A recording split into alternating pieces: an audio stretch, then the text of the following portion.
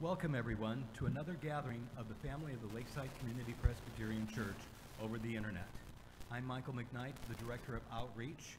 Like the rest of you, I really wish we could be doing this face-to-face here in the sanctuary, but I also realize that this is the best option given our current COVID conditions. I would like to call attention to the cornucopia on the communion table. If it feels like you may have seen something like this before, you have. This arrangement is a tradition to celebrate Betty Hartung's birthday, which would have been this week.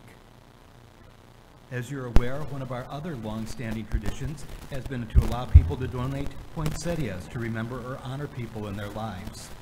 Many of these plants were then delivered to special members of our church family. Since we are unlikely to have an in-person church service during the Advent season, and since many of the people who used to receive the flowers live in facilities that would not be able to get them, we will be revising this tradition slightly.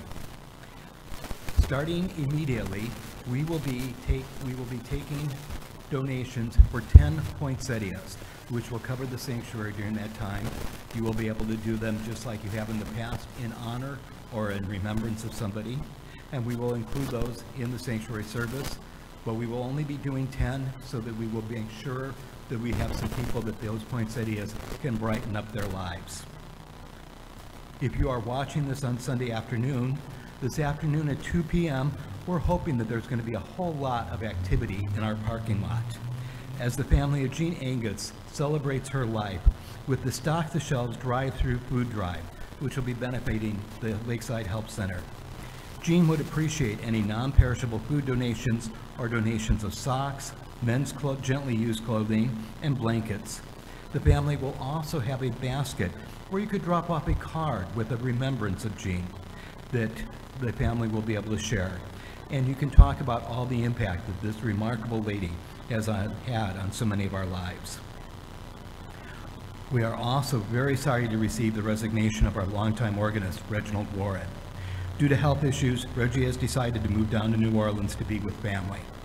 If you have a note or a card that you would like to send to him, send it over to the church office, and as soon as we get his new address, we will make sure that we forward those on to him.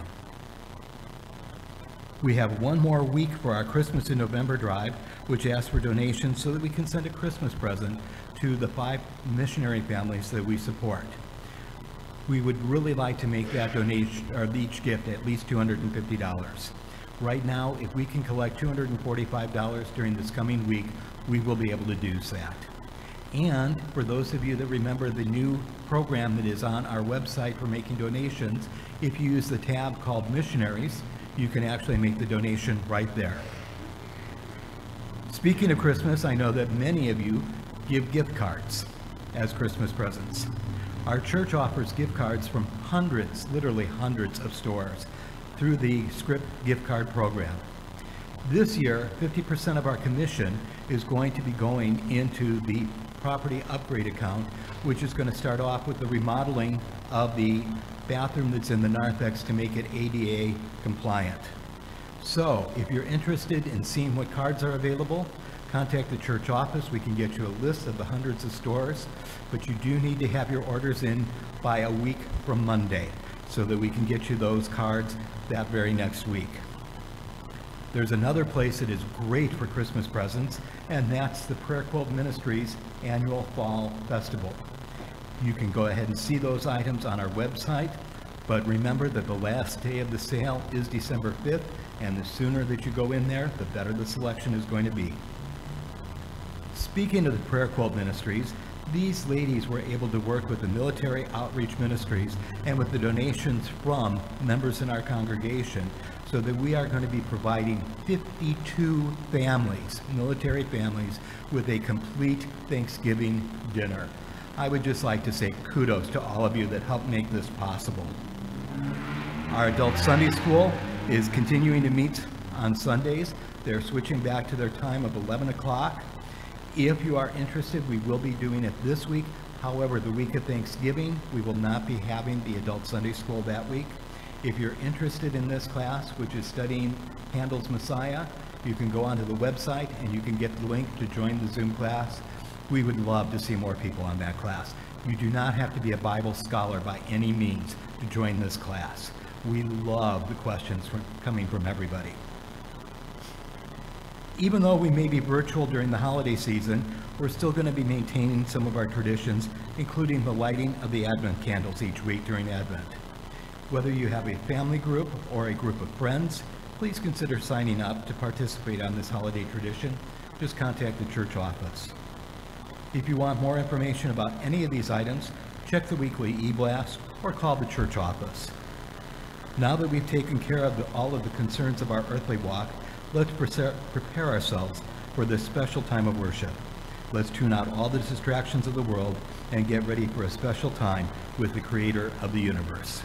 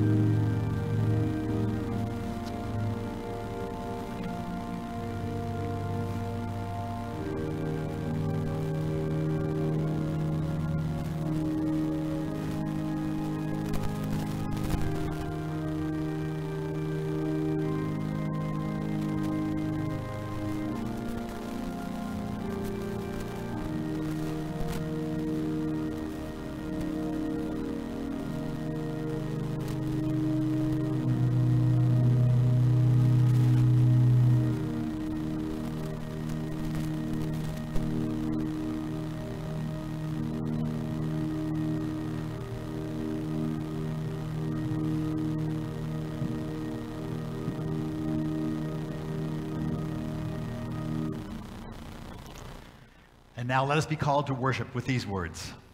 Grace and peace to you from God our Father, who has blessed us with every blessing that comes from heaven, who knew you and chose you before the world began, who loves you so much that he calls you his children, who has brought you from darkness into light and filled you with his power, who has prepared an inheritance for you that will never spoil or fade, who encourages and strengthens you in every good deed and word, who comforts you in troubles so that you can comfort others. This is our God, the ultimate source of all things, the one whom we live and love. Let us worship God together. And now let's sing to him.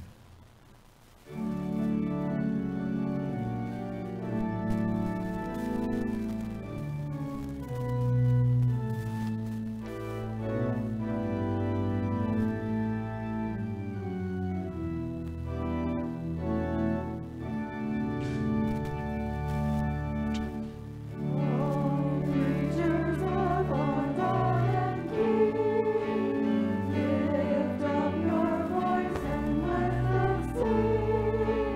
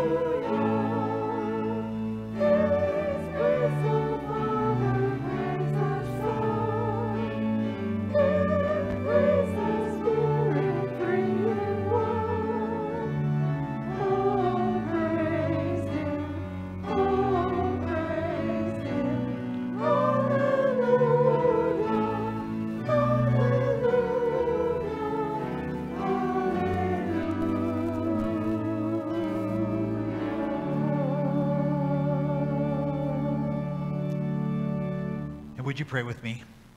Lord, we praise you for your amazing power and work that is in our lives. We praise you for your goodness and for your blessings over us. We praise and thank you for all that you bring to us, for the hope that you give, even in the midst of troubling times. We praise and thank you for your great love and care for us. And we praise and thank you for your mercy and grace. Thank you that you are always looking out for us, and that your goodness overflows into our lives and out into the world. And for that we give you praise and honor and glory. Amen. Amen.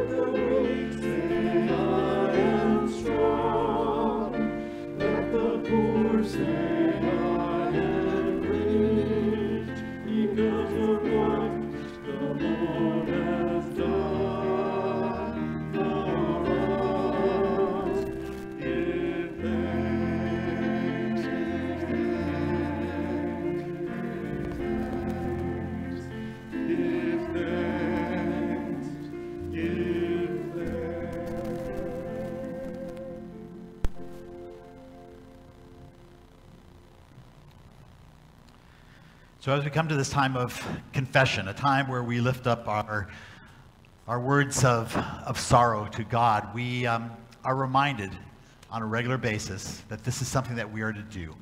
It should happen on a daily basis, but sometimes I know that I forget. And so having this reminder in our lives on a weekly basis is a good step in saying that we need to confess our sins to our God and to the people around us each and every day. So join me. There's a prayer of confession that's printed in your bulletin. If you want to join along in that, you can, or listen to these words as we confess our sins to God. Gracious God, you have given us so much, but too often we take those gifts for granted, or as something to which we are entitled. You call us to live in caring community with others, but too often we place our wants and needs first, with the needs of others a distant second. You call us to share your gifts with the world around us, but we are worried that there may not be enough, and our worrying gets in the way of sharing. For all the times that we have mistreated and misused your gifts, for all the times we assume that what we get is what is ours, forgive us and lead us back to your truth and your ways. And so now in these times of silence, offer your own personal prayers of confession to God.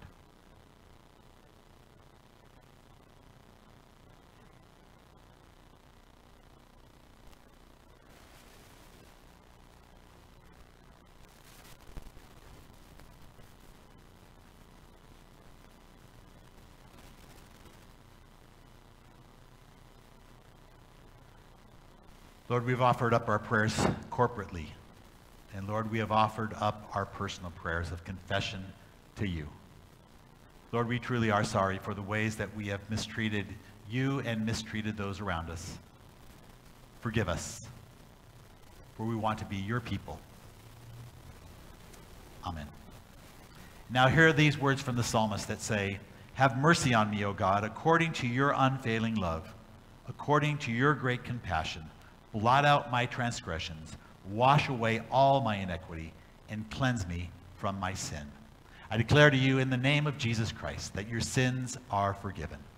Amen.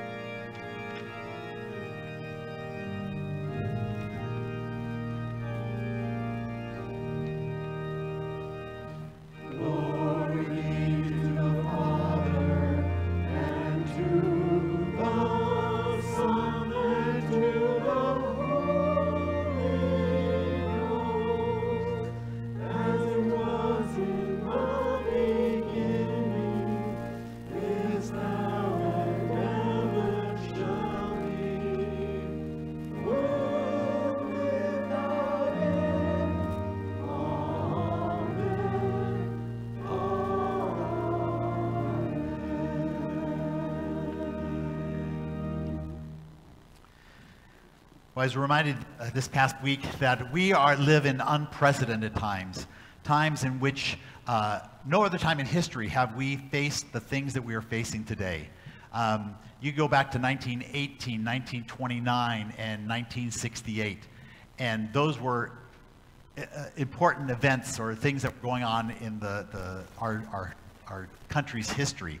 A flu, a depression, and then racial strife.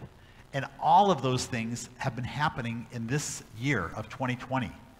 And so as we come to a time of prayer this morning, I want to be reminded of kind of those three big things that are going on in our lives right now.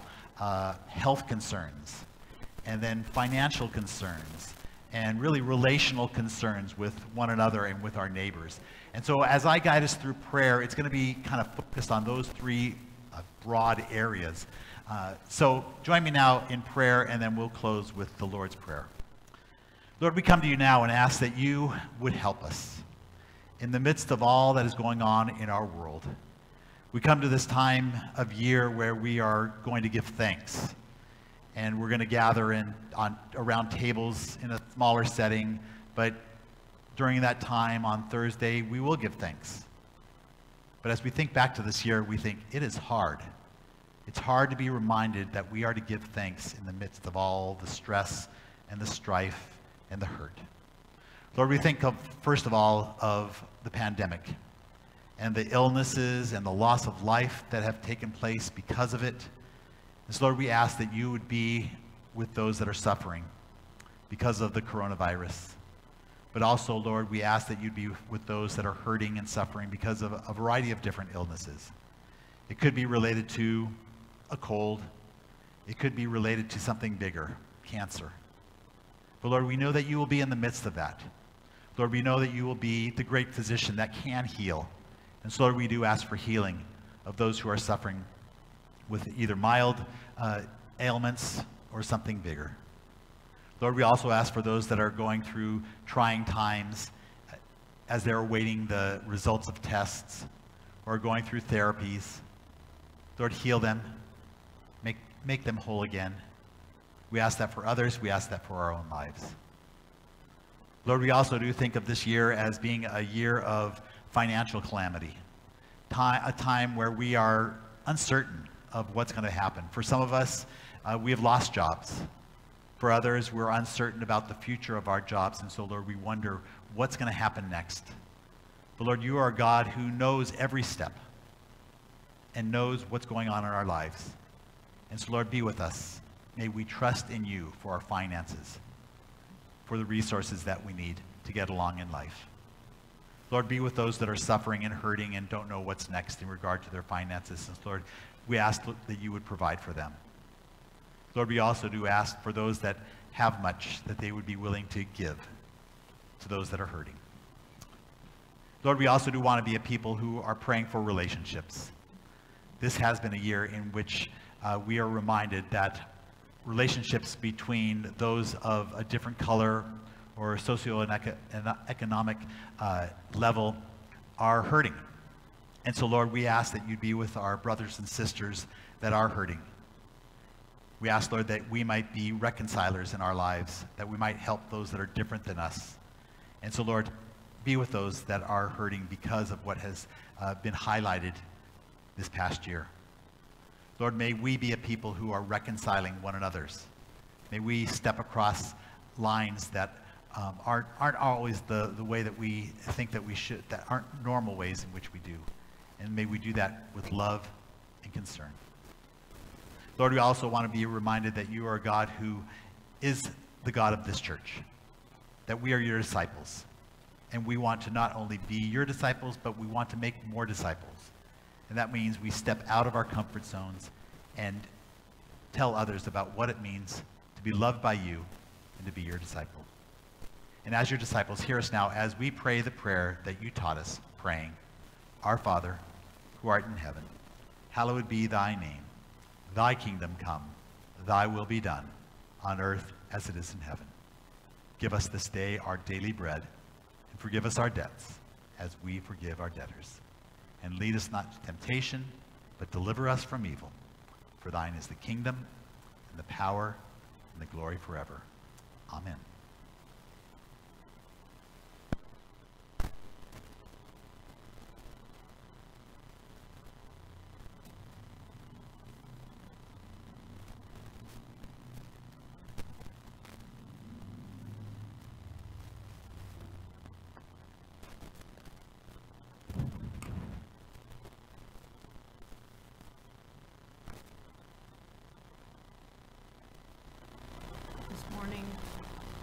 Scripture is from Luke 17, verses 11 through 18, and I'm reading from my New International Version. Now, on his way to Jerusalem, Jesus traveled along the border between Samaria and Galilee. As he was going into a village, 10 men who had leprosy met him. They stood at a distance and called out in a loud voice, Jesus, Master, have mercy on us. When he saw them, he said, Go, show yourselves to the priest. And as they went, they were cleansed. One of them, when he saw he was healed, came back, praising God in a loud voice. He threw himself at Jesus' feet and thanked him, and he was a Samaritan. Jesus asked, Were not all 10 cleansed? Where are the other 9? Was no one found to return and give praise to God except this foreigner?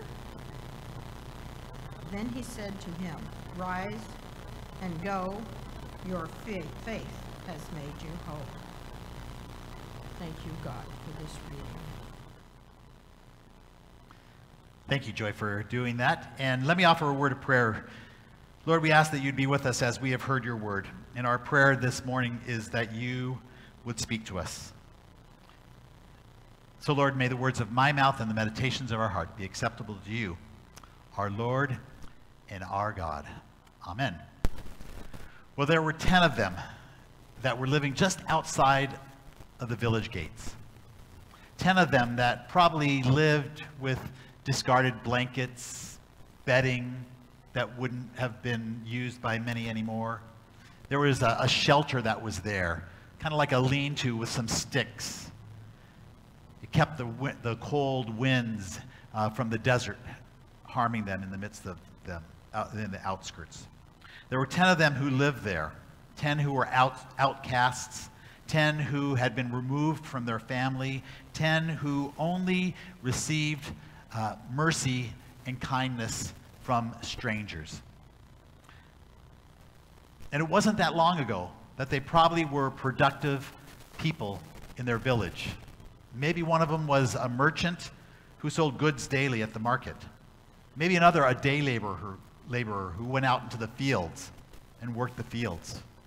Or maybe one was a seamstress who sewed things. But now, because of their illness, because of their disease, they could no longer do the things that supported themselves and their families, and they were confined to what we would have called a homeless encampment. They each had contracted leprosy through the contact of someone else who had had that disease, and because of this, they were now excluded from normal life. No longer could they be with their family, their friends, provide for themselves. They no longer could live normal lives. And that's the scene that we can imagine was taking place back in the first century as Jesus encounters these 10 lepers in the Gospel of Luke. Now, Jesus was walking with his disciples from Galilee toward Jerusalem, and it's this encounter with these 10 lepers that we learn something about how we need to be thankful people and how we experience God's grace and the response to that. But let me set the scene for this simple encounter of Jesus with the 10 lepers. And let me first give some background information. Now, leprosy was an ailment that was assigned to a variety of diseases, but in its worst form, it was greatly feared and very contagious. Does that sound familiar? The disease attacks the nerves under the skin and can cause disfiguring of a body. Today, leprosy is known as Hansen's disease, and it still affects about 5 million people around the world. But in the first century Palestine, the only defense for this type of disease was to be placed in a quarantine. So those who suffered from leprosy were banished to the outside of a village or a town. They were confined only to live with others that suffered with this disease. And the only thing that they could do to provide for themselves was to beg for alms, and then out of someone's mercy in their giving, they would be able to provide for themselves. Now, sufferers of leprosy were forbidden to approach people, even to enter into a town or a village. And they were to shout out, "Unclean, unclean," and so people would stay away from them. And it probably was not uncommon for young boys to be throwing rocks at them and to kind of look down at them. So not only were the lepers suffering physically, they were suffering emotionally, psychologically, socially, and spiritually. They were forbidden to come into contact with others. I remember back in my seminary days, I was a hospital chaplain at Hollywood Presbyterian Hospital in LA, and during my time of being that chaplain throughout the summer, I encountered a variety of different patients. There were some that were recovering from surgeries, and there were others that were awaiting tests or test results. Some were there not knowing what was next.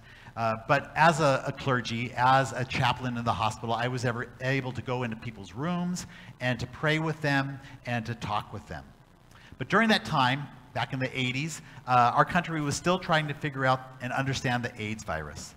So if a patient was suffering from AIDS and the complications of AIDS, they were placed in isolation.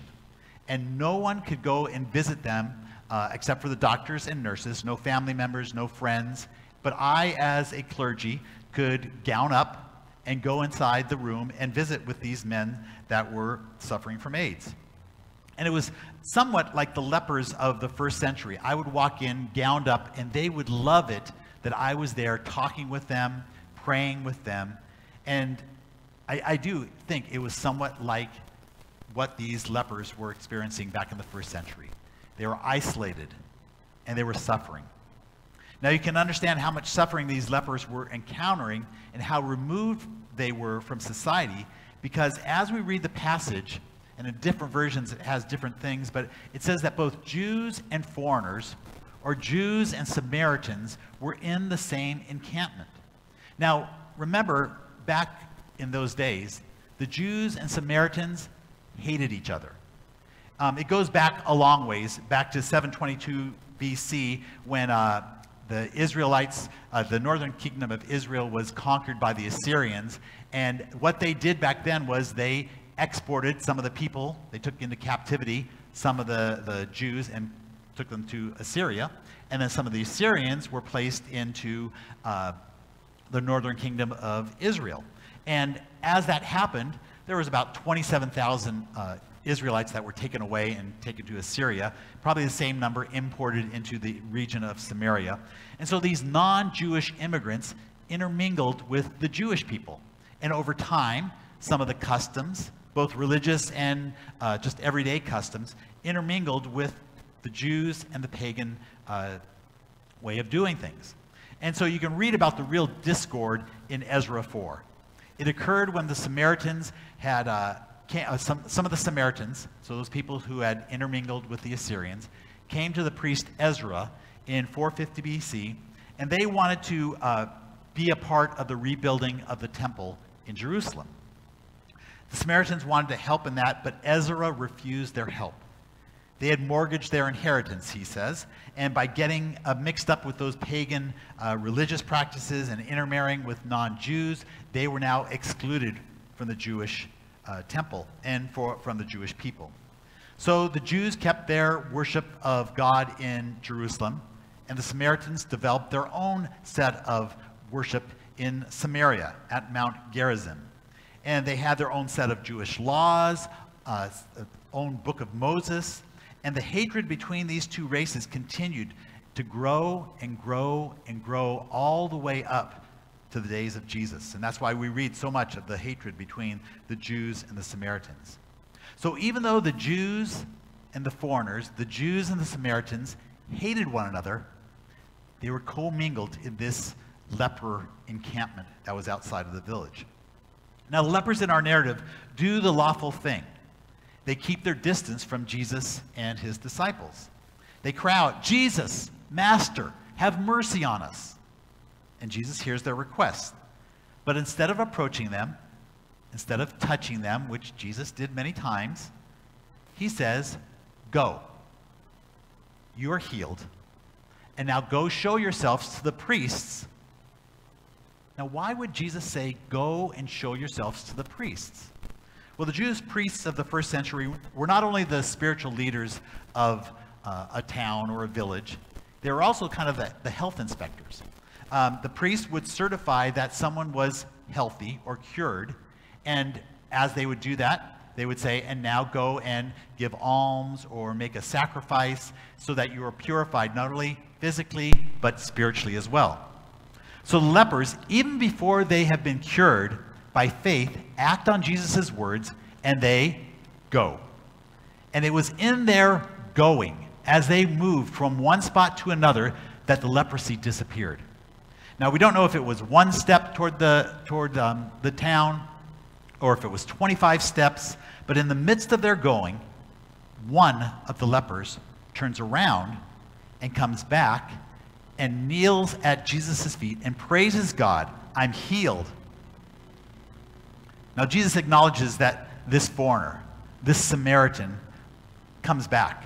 But he wonders, why didn't the other 9 come back? It was only the foreigner, the Samaritan, who came back and gave thanks and glory to God. Have the others no social graces? Did they not understand that you're supposed to say thank you for something that, when someone has shown mercy to them? But Luke tells us that each of the 10 lepers had a faith, and they were all healed, but only that one leper came back and had faith and gratitude. And not only was he healed physically, but it seems like he was also healed spiritually.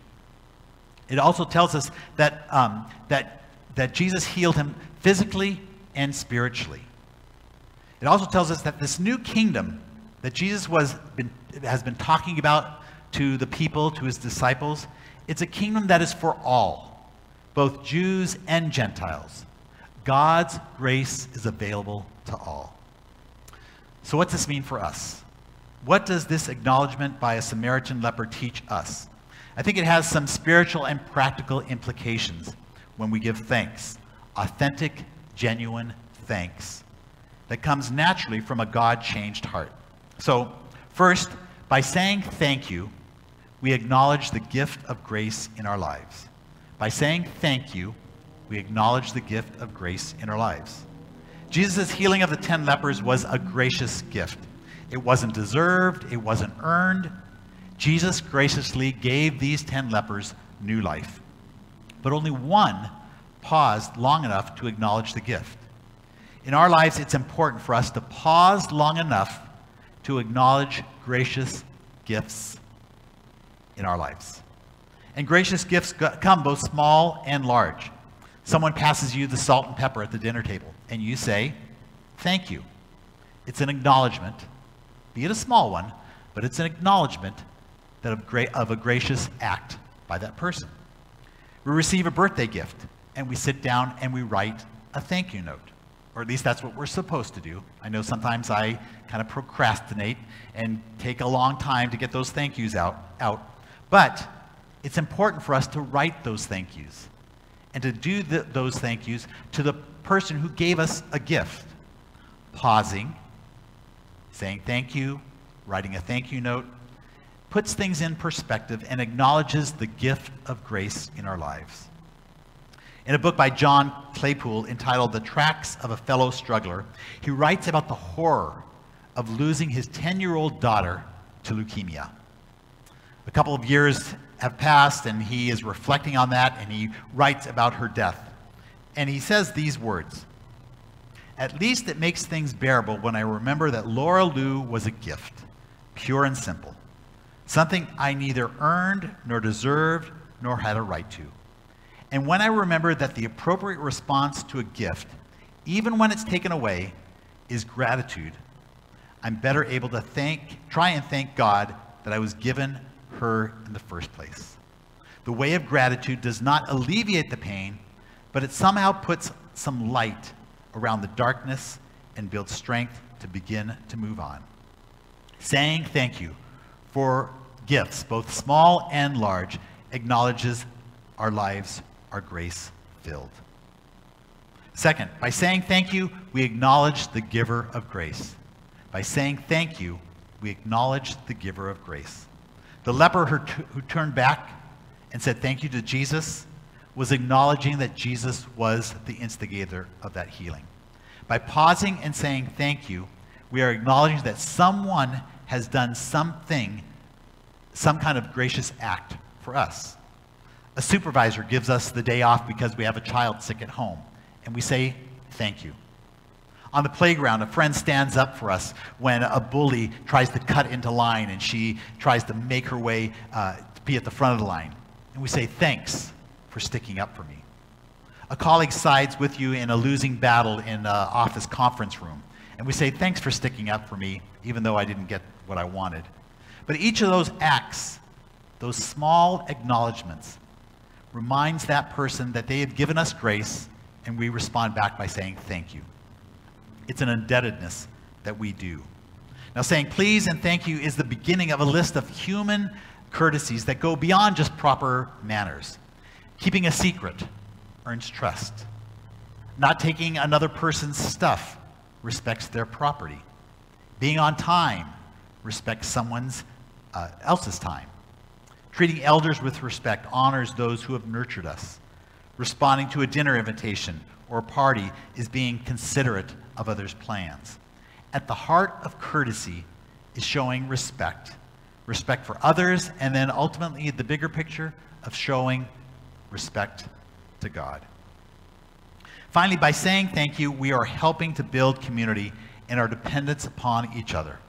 By saying thank you, we are helping to build community and our dependence upon each other. Someone sends me a gift, and I pause long enough to say thank you. I'm reminded that I wouldn't have that gift unless that person graciously had given me something. It acknowledges my dependence upon them. I couldn't have had this gift without them, and we have a connection. It's something, somewhat of a spiral effect. A mother bends down to her child that's in a crib and gives that little baby a little rattler. And the baby coos back at that mom and gives a little smile. And then the mom just picks up the baby and embraces the baby and gives it a bigger hug and a kiss. There's that spiralness of gratitude and thankfulness. The kiss is even greater than the little rattle that was given. And it expresses greater joy, a joy that began with just this small little act. When I was at Irvine Presbyterian Church, I had the privilege of leading Vesper services at a local retirement community. And in the assisted living area where I'd go once a month to lead a little Vesper service, each time I would go, I would make a point of saying thank you for coming to each of the residents that were at this little Vesper service. There was probably about 10 that were in the room. And so I would say, thank you for coming. And they would respond back and say, oh no, thank you for coming. And so we would have this little dialogue back and forth. And there were times throughout the year where someone wouldn't be able to come to the Vesper service. Maybe they were ill, they were out running an errand. Some even passed away. But when someone was missing, there was a sense of loss. That sense of community that we had over the months was lost when someone was gone. And as I had that bit of sorrow when I didn't see someone. As you and I encounter each other, as we exchange pleasantries, as we say, thanks for coming, or we say thanks for being a part of the party that I had, that thank you begins a dialogue with that person, and it grows into an interdependence of one another. In the bigger scheme of life, saying thanks to God acknowledges our interdependency upon Him, the ultimate giver of grace in our world. So as we pause to give thank you this week, I want you to remember this story, but also the principles that are behind it. A word of thanks acknowledges the gift of grace in our lives. A word of thanks acknowledges the giver of grace in our life. A word of thanks helps to build community with one another in an interdependence upon others. I have one little exercise that I want you to do, and you have to print it out if you're at home. In the worship order that we sent out, one of the attachments has this sheet of pumpkins, and they're just little blank pumpkins that are on there. But what I want you to do is to cut out a pumpkin, and I want you to write a word of gratitude or thanks to God on that pumpkin. And then what I want you to do is to take that pumpkin and put it in a place that's going to remind you to give thanks. So maybe it's in the bathroom, maybe it's in the car, maybe it's in your office cubicle, but you're going to take that little pumpkin that you cut out, write words of gratitude on it, and then stick it somewhere that's going to remind you again of that time of the gratitude or the gift of gratitude that has been given to you. And so it's just a little act. Another thing you could do is pass it around your small gathering on Thanksgiving and have everyone write something before you have the meal of something they're thankful for. Go around the table sharing that, and then give thanks to God for that. So as this week, as we go and gather, we know it's going to be a smaller gathering, and we may feel more isolated. We're not going to see loved ones that we really would like to be with this year. But we still can give thanks, especially at this time of year. We need to give thanks and make that a sacred moment of giving thanks and pausing and saying thanks to God for what He has given to us, because He is the ultimate giver of grace in our lives. With that, let's pray. Lord, we are grateful for this time of year, and especially for this story, because it reminds us of the kind of God that you are, a God who is a giver of grace, abundant grace, grace that overflows into our lives, and our response needs to be thanks. Our words of gratitude need to be expressed to you in big and small ways for the ways that you have given us so much in our lives. So Lord, be with us. May we do that today. May we do that throughout this week. May we do this as we are gathered around tables and giving thanks. For you are indeed a God who gives graciously and mercifully in our lives. Amen.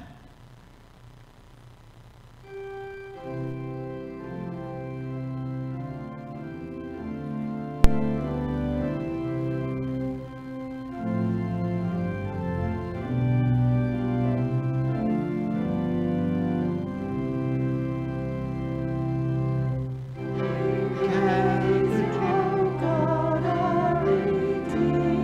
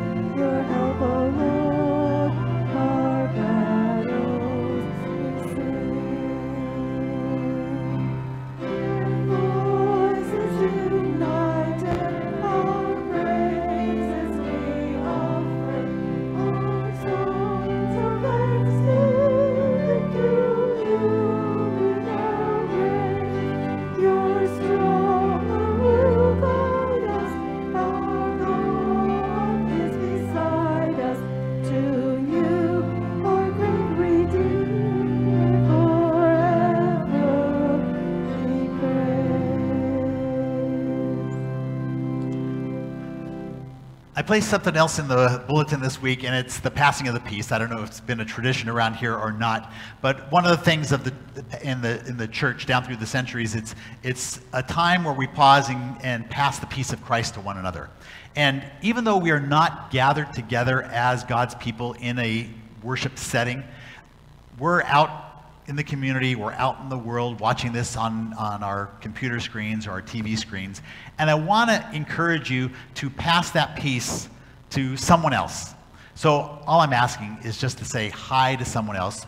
So during this time, if you want to text someone, if you want to call someone, I want to encourage you to do that. And maybe you're going to wait till after we're done with the worship service to do that. But I want to encourage you to pass the peace of Christ to one another. And we do so with joy and thanksgiving. Now, Liam, let me invite Joy forward to give us our call for the tithes and offerings.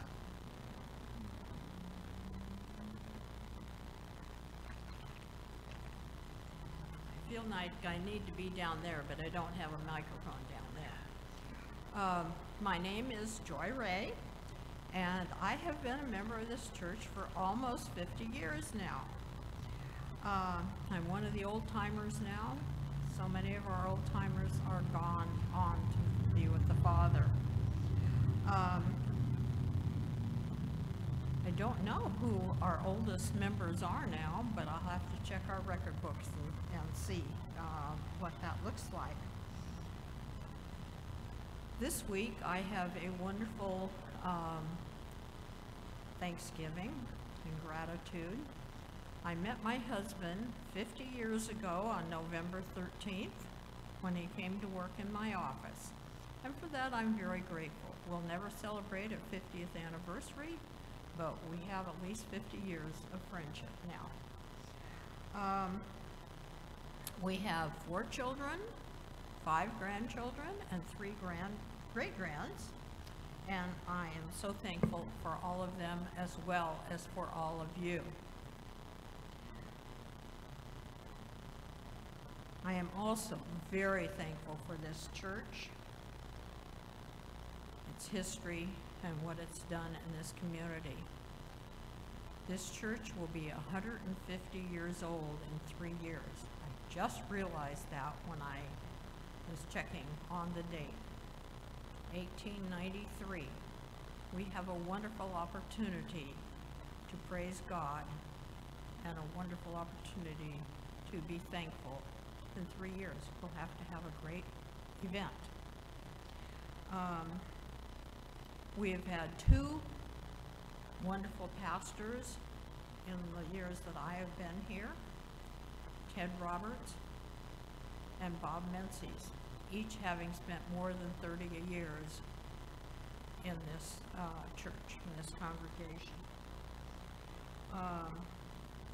Since Pastor Bob and Van Elliott retired a couple of years ago, we have also been fortunate to have Pastor Randy Yenter and Alan Duell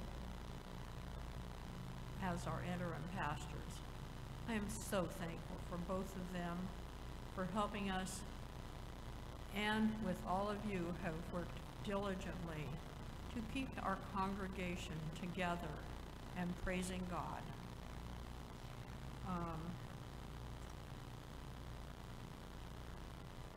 And now we're just so thankful to be able to welcome Pastor Tim Avazian to our congregation.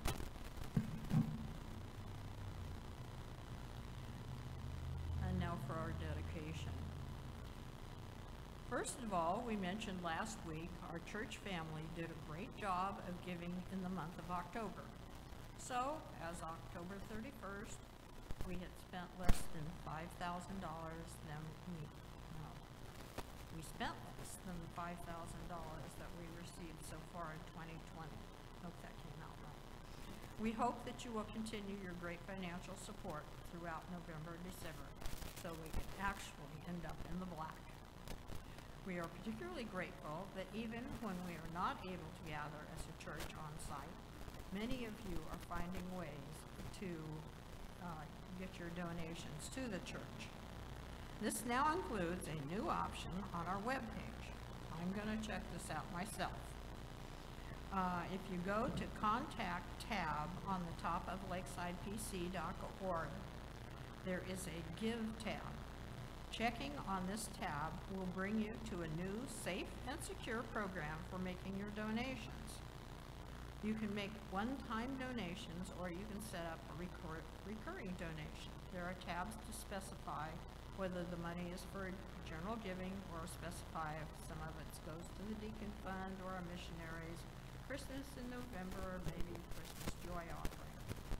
If you have any questions, contact the office. As you can see in front of me, we have many people have turned in their time and talent sheets and their pledge cards. Thank you to everyone who has done that. We encourage the rest of you to do so at your very earliest convenience. Now, will you please join me in prayer?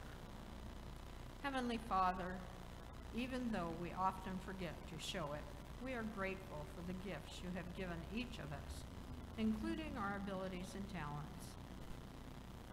Today, we are not dedicating pieces of paper called time and talent sheets, but instead we are offering you our thanks for our abilities and are making a vow to do a better job of making these abilities for your glory, using it for your glory.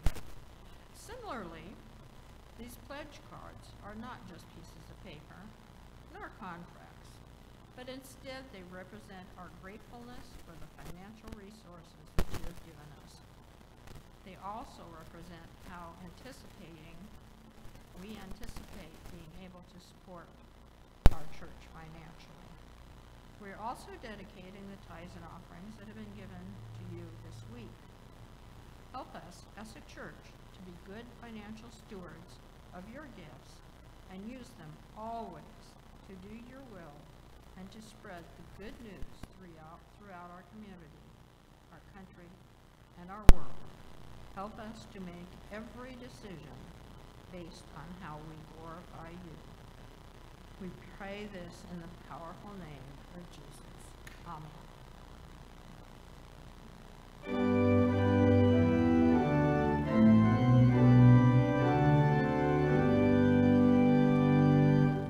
Praise God.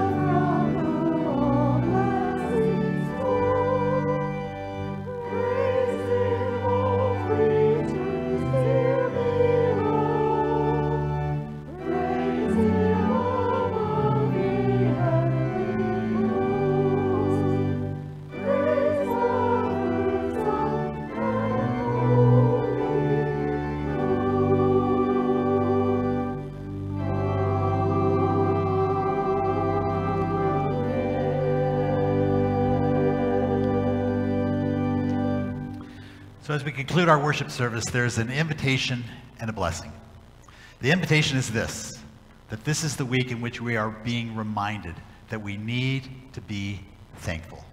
That we need to say thanks to one another, thanks to God for the gifts of grace and mercy that are in our lives. They're big, they're small, but acknowledging the giver of grace in our lives is important for us to do. And so now, receive the blessing. May the Lord bless you and keep you. May the Lord make his face shine upon you and be gracious to you. And may our God give you peace from this generation to the next and the next. And all of God's people said, Amen.